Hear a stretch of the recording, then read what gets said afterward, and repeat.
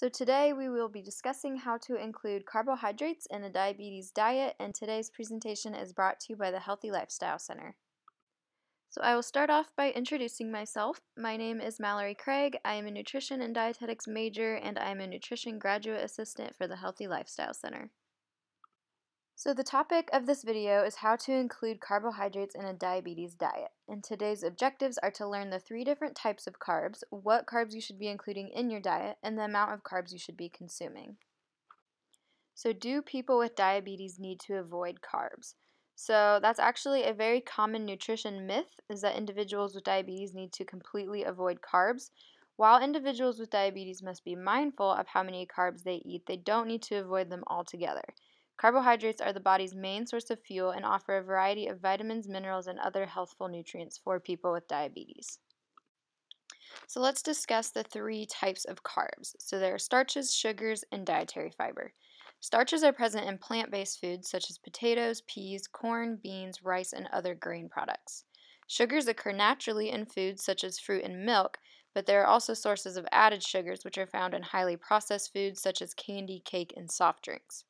And then dietary fiber is an indigestible part of plant foods that may help with digestion and heart health.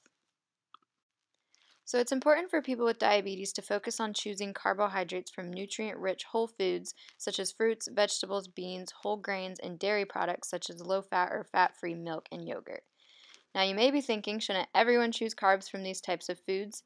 And the answer to that is yes, we all should be choosing those types of carbs, but it is even more important for people with diabetes to choose these foods due to their beneficial nutrients.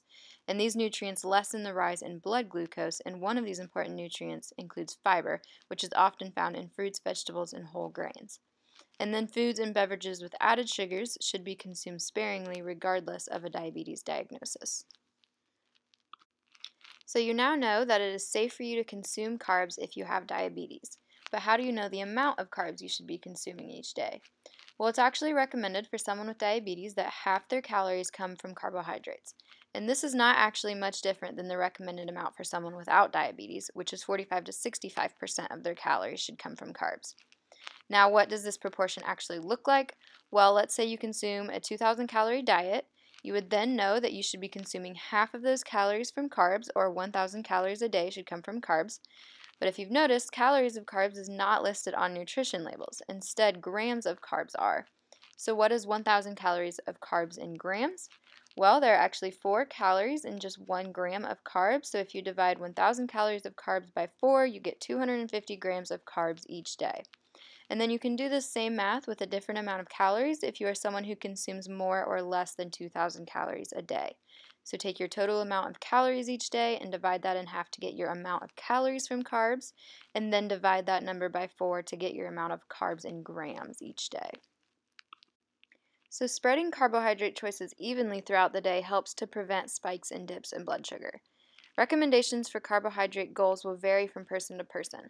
So for example, someone who eats 2,000 calories a day, we already decided should be eating 250 grams of carbs per day.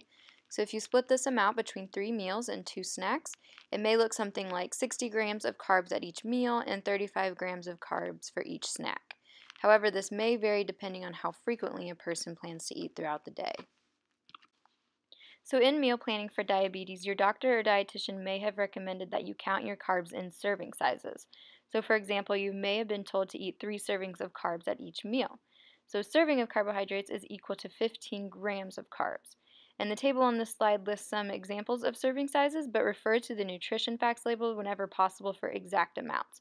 So as you can see in the table, 1 small apple is considered to be a serving of carbohydrates. A little further down, half cup cooked oatmeal would be considered a serving of carbohydrates. A half cup peas or corn would be serving of carbohydrates. And then as you can see, this chart provides both nutritious carb sources and not so nutritious carb sources. So it is okay to let yourself have that bowl of ice cream every now and then. Just remember the nutrients in the more nutritious sources help prevent those spikes in blood sugar and should be chosen more often. So altogether, for both people with and without diabetes, carbohydrates play an important role in a healthful diet. Types of carbs include starches, sugars, and dietary fiber. Whole foods such as fruits and vegetables, beans, whole grains, nuts, and seeds provide more dietary fiber, protein, and nutrients to support health for all people and to prevent blood sugar spikes for those with diabetes. It is recommended for people with diabetes to consume half their calories from carbs, and this is not actually too far off from the recommendation for people without diabetes. It is important for people with diabetes to spread out their carb consumption evenly throughout the day, so knowing the amount you should be consuming is very important.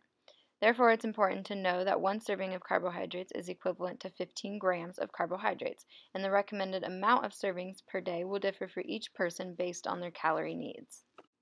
So here I have provided the reference I used for the information gathered in this presentation so you can learn more about how to include carbs in your diet on your own.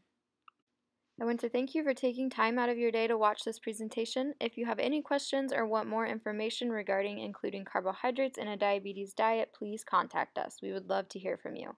Our number is 765-285-1293 and our email is hlc765@gmail.com.